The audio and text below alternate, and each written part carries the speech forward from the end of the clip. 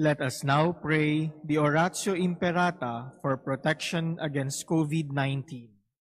Please all kneel. Merciful and compassionate Father, we come to you in our need to seek your protection against the COVID-19 that has disturbed and claimed many lives. We ask you now to look upon us with love and by your healing hand, dispel the fear of sickness and death, restore our hope, and strengthen our faith. We pray that you guide the people tasked to find cures for this disease and to stem its transmission.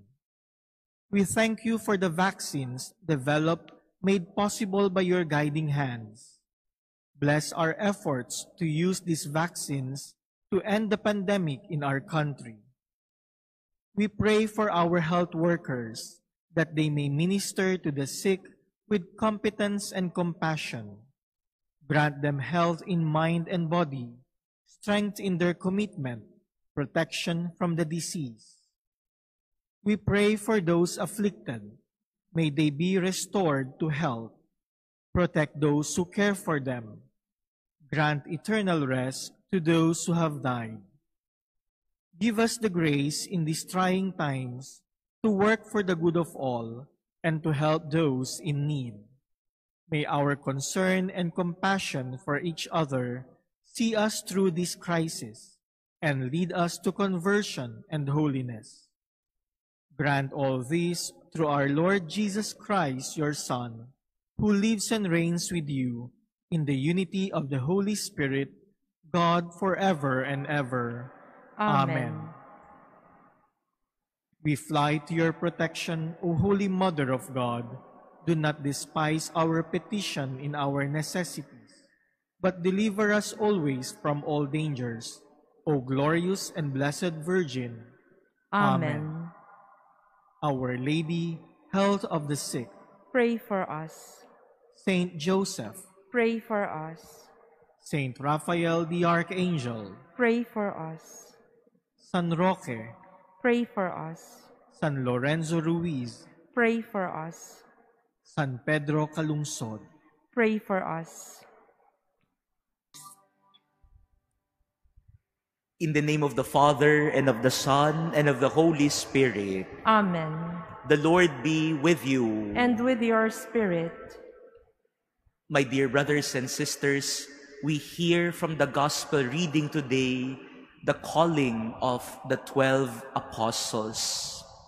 This reminds us of God's will to make all of us His disciples.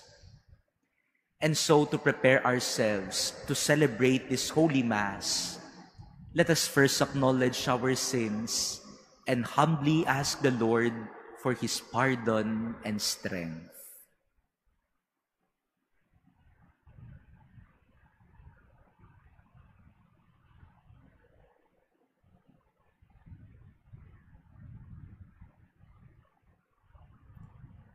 You were sent to heal the contrite of heart.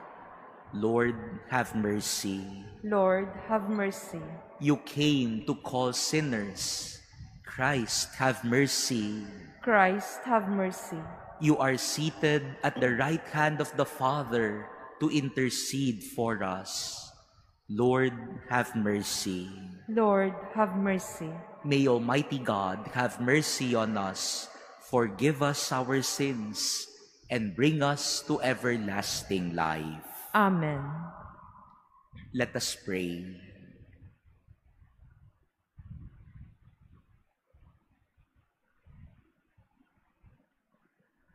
Almighty ever-living God, who govern all things, both in heaven and on earth, mercifully hear the pleading of your people and bestow your peace on our times. Through our Lord Jesus Christ, your Son, who lives and reigns with you in the unity of the Holy Spirit, God, forever and ever. Amen. Please be seated.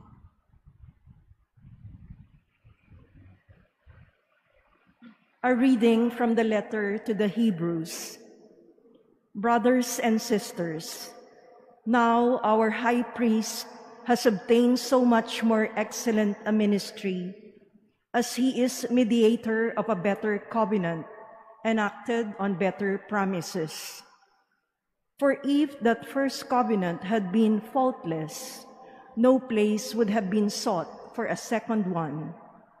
But he finds fault with them and says, "Behold, the days are coming, says the Lord, when I will conclude a new covenant with the house of Israel and the house of Judah. It will not be like the covenant I made with their fathers, the day I took them by the hand to lead them forth from the land of Egypt, for they did not stand by my covenant, and I ignored them, says the Lord. But this is the covenant I will establish with the house of Israel after those days, says the Lord.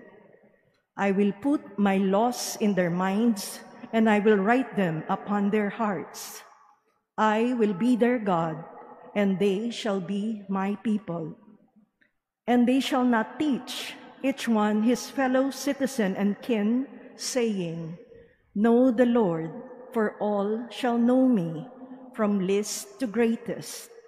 For I will forgive their evil doing and remember their sins no more. When he speaks of a new covenant, he declares the first one obsolete, and what has become obsolete and has grown old is close to disappearing.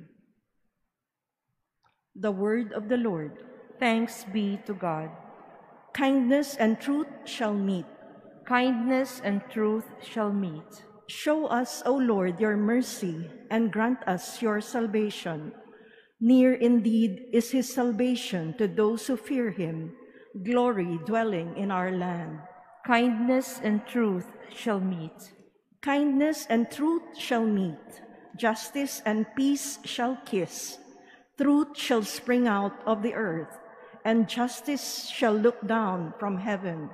Kindness and truth shall meet. The Lord himself will give his benefits. Our land shall yield its increase.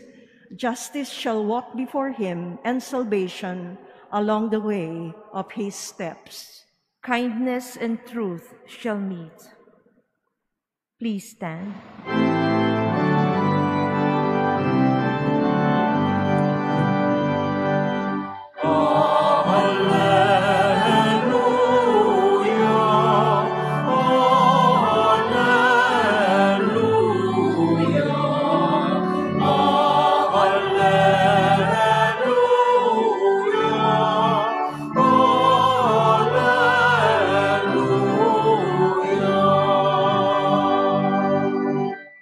God was reconciling the world to himself in Christ and entrusting to us the message of reconciliation.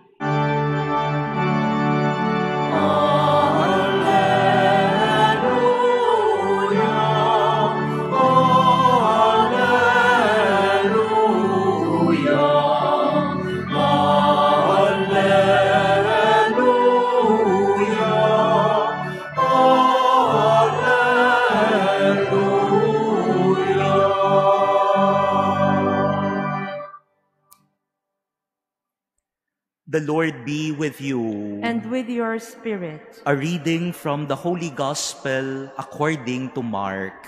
Glory to you, O Lord.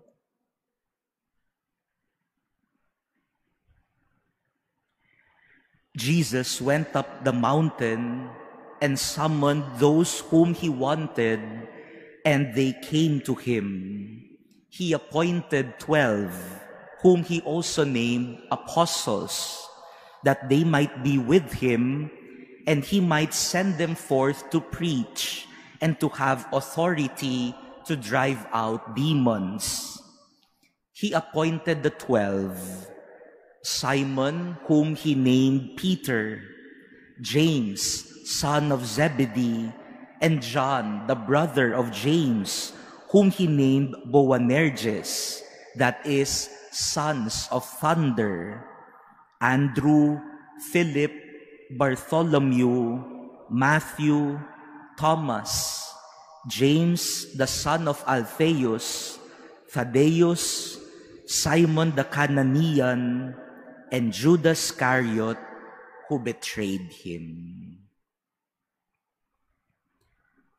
Brothers and sisters, the Gospel of the Lord. Praise to you, Lord Jesus Christ. Please be seated. My dear brothers and sisters, we have begun hearing the beginning of the ministry of Jesus. And so in the past few days, perhaps you remember our gospel reading of Jesus preaching in the synagogue, Jesus going around the different places to heal the sick, to cure those who are possessed by demons, people coming toward him to receive blessings, graces coming from him. But today, we hear one ministry of Jesus, one purpose of Jesus, and that is to call disciples. Jesus wanted to turn men into disciples. For Jesus, we are not just bystanders, onlookers. We must be his disciples.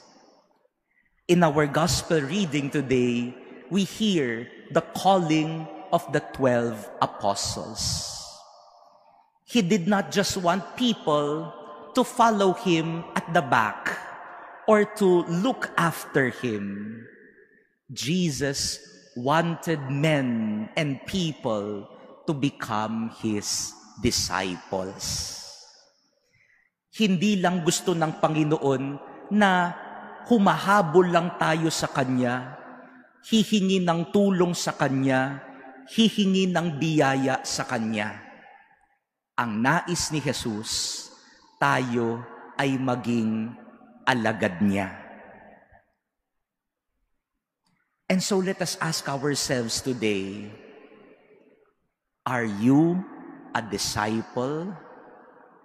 Or do you just want to call yourself, Father, I am just an ordinary mass goer. I am just a bystander. I am just an onlooker. Jesus wants you to become a disciple. Sabi nila, Father, paano mo malalaman kung ang simbahan ay Katoliko? Sabi ko, paano? Kapag ang mga tao ayaw umupo sa harapan. Daming upuan dito sa harapan, no? Ang laki ng Manila Cathedral. But Catholics would choose the farthest pews. Those at the back, those at the sides. Dalawa lang yan. Either ayaw niyong makita ko kayo o ayaw niyong makita ako. But Jesus wants us to become disciples. Not onlookers, not bystanders. I want you to become a disciple. Someone who would be close to Jesus. Someone who would live with him, someone who would truly follow him. That is the message of our first reading today. God sent Jesus to make a new covenant, a better covenant, a better promise, and a better people who would become better partners of God in this covenant. Not just the old covenant when people would not truly follow him, but people of the new covenant with the law of God in their hearts, becoming not bystanders, but becoming disciples of Jesus. My dear brothers and sisters, be a disciple. Sabi ko nga sa mga nagtatrabaho minsan sa simbahan, ilang taon ka ng empleyado dito? Minsan mahigit 10 taon na. But many times, church workers would look at themselves as just that, employees. Empleyado lang naman ako.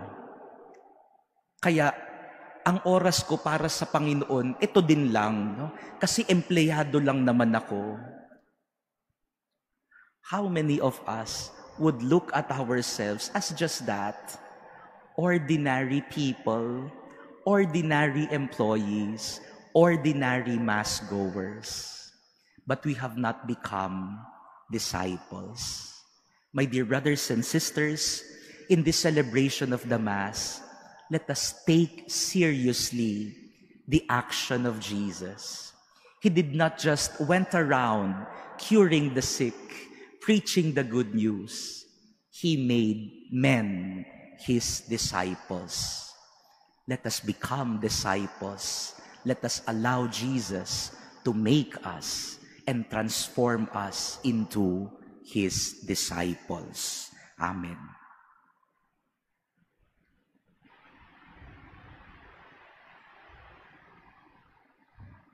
Please stand. As God's holy people, called in different ways to spread the good news of the kingdom, we present our needs before our Father who cares for us. For every petition, let us say, Lord, hear our prayer. Lord, hear our prayer. That those called in the church to lead the people of God may have the courage to spread the gospel of Jesus Christ to the ends of the earth. Let us pray to the Lord.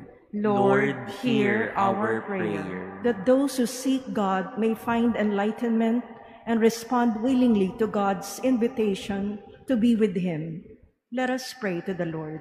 Lord, hear our prayer. That young people may recognize the voice of Christ calling them to a life of service. Let us pray to the Lord. Lord, hear our prayer. May God help us repair the harm that we have inflicted upon each other and the divisions we have created among our people. May God send the grace of his Spirit to heal our divisions and gift us with the unity for which Jesus prayed. Let us pray to the Lord. Lord, hear our prayer. That the sick may receive comfort and strength from those who care for them. Let us pray to the Lord. Lord, hear our prayer. That our beloved dead may rest in the peace of Christ's kingdom. Let us pray to the Lord. Lord, hear our prayer. Heavenly Father, when you call us in the events of everyday life, let your Spirit give each of us the strength to say, Lord, here I am. I come to do your will. We ask this through Christ our Lord. Amen. Please be seated.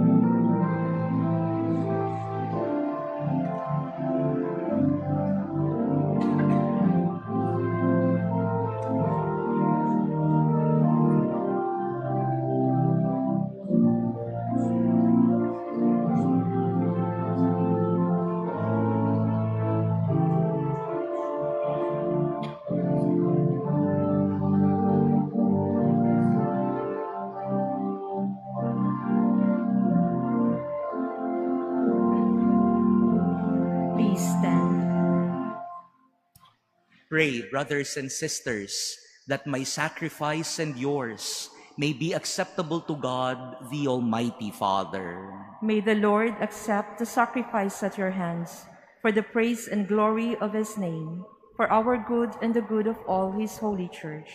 Grant us, O Lord, we pray, that we may participate worthily in these mysteries. For whenever the memorial of this sacrifice is celebrated, the work of our redemption is accomplished. Through Christ our Lord. Amen. The Lord be with you. And with your spirit. Lift up your hearts. We lift them up to the Lord. Let us give thanks to the Lord our God. It is right and just.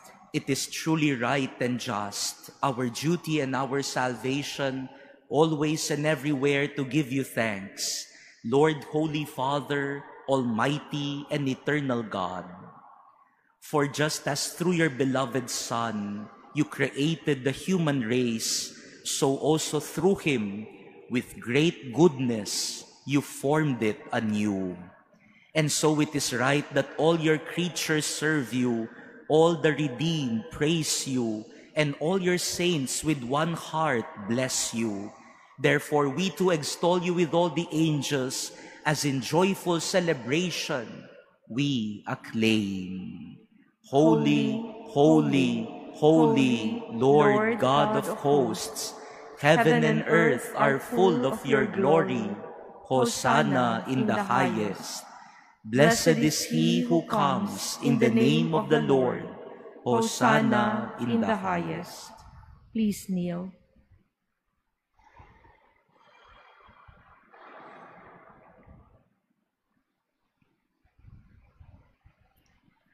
You are indeed holy, O Lord, the fount of all holiness.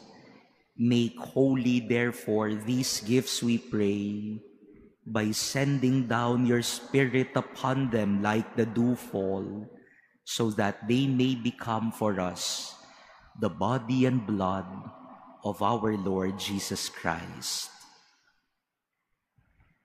At the time he was betrayed and entered willingly into his passion, he took bread, and giving thanks broke it, and gave it to his disciples, saying, "Take this, all of you, and eat of it, for this is my body, which will be given up for you."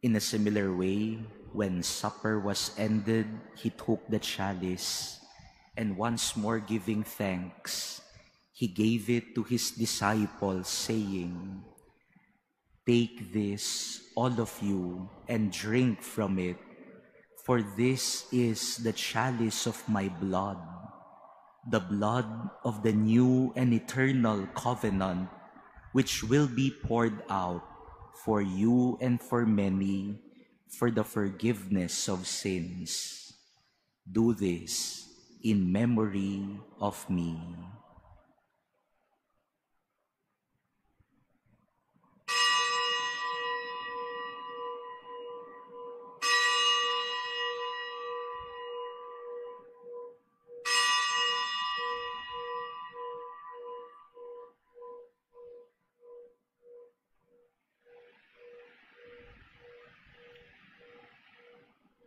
Please stand. The mystery of faith. We proclaim your death, O Lord, and profess your resurrection until you come again.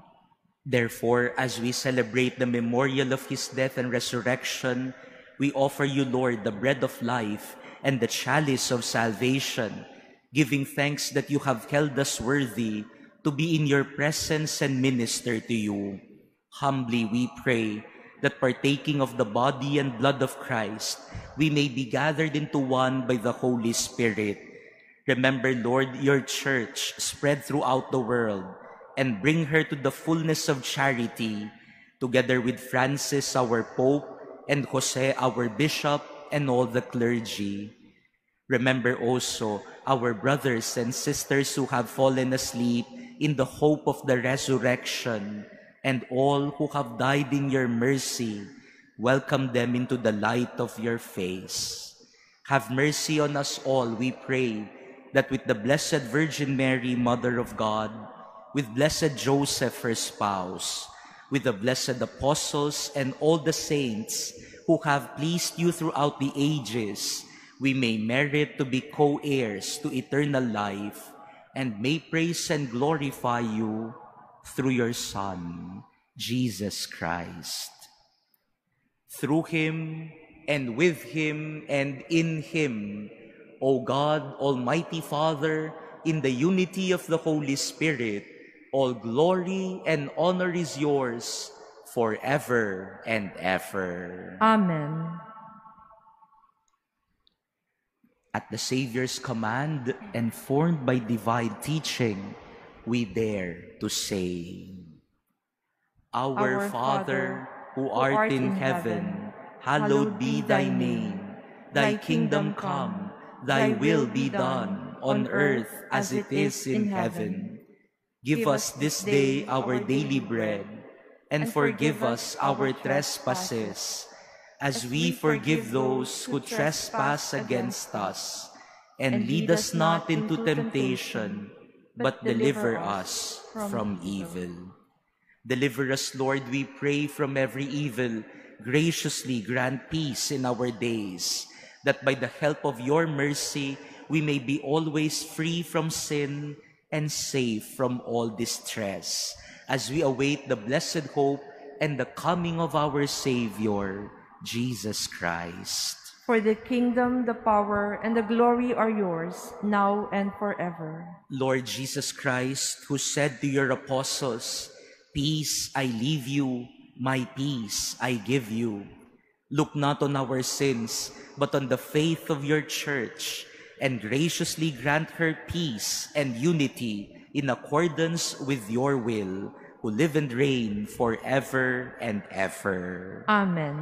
The peace of the Lord be with you always. And with your spirit. Let us now offer each other the sign of peace.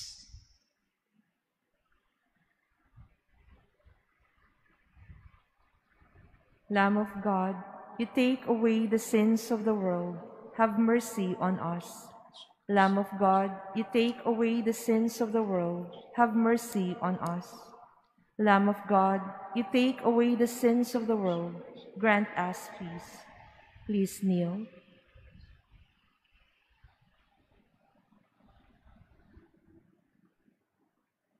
Behold the Lamb of God.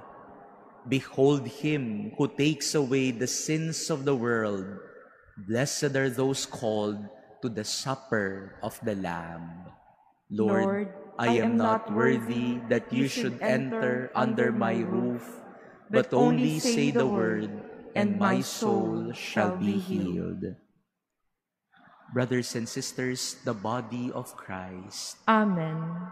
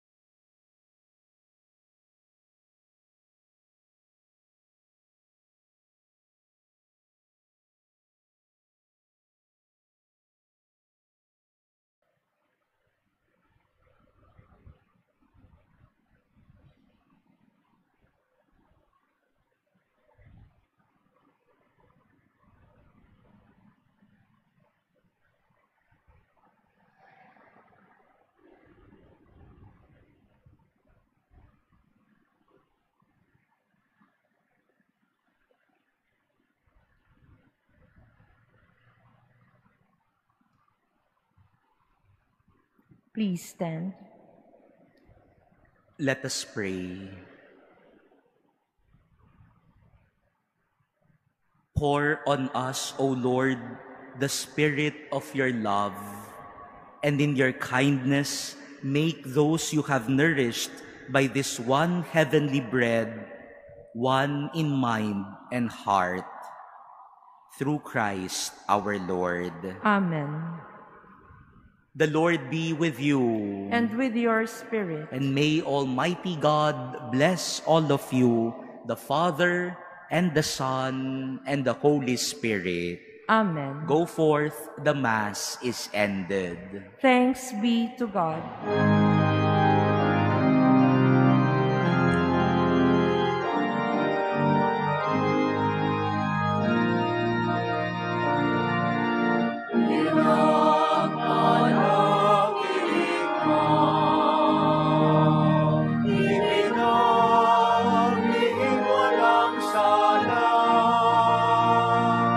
Pusong dalisay dakila